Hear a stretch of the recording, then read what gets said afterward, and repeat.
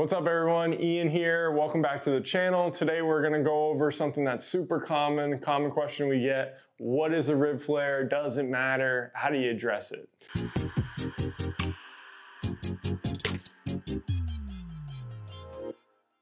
So first and foremost, what is it?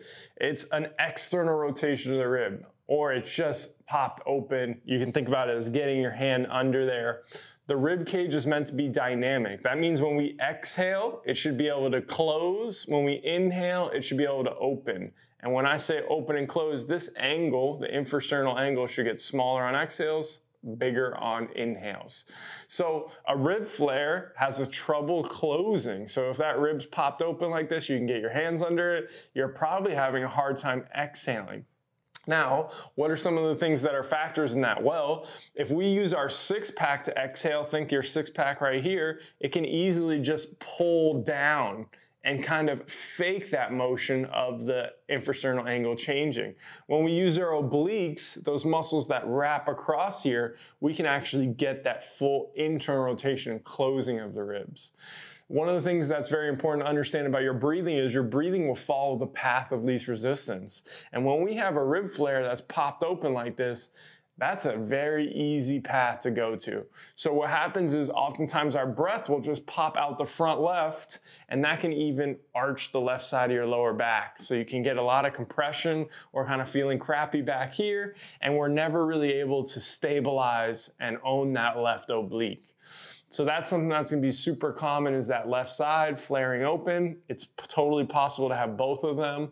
How would we address it? Well, it's really specific to everybody, but a great way to start is very simple. Fully exhale, fully inhale. Adding an exhale and pausing is a great way to do it, because you're essentially getting out of that rib flare and just learning how to stay there. And then on your next inhale, it should be more of a controlled inhale versus and where it just pops straight open and you arch your lower back. So that's a good place to start.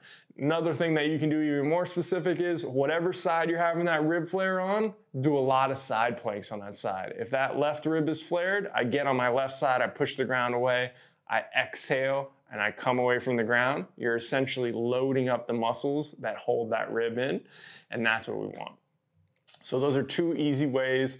Learn how to inhale and exhale fully with a pause. Just face up in a plank, wherever you want. If you want to get more specific, figure out which side you're flared on. Do a side plank on that side. 3 sets of 10 breaths even is a great start.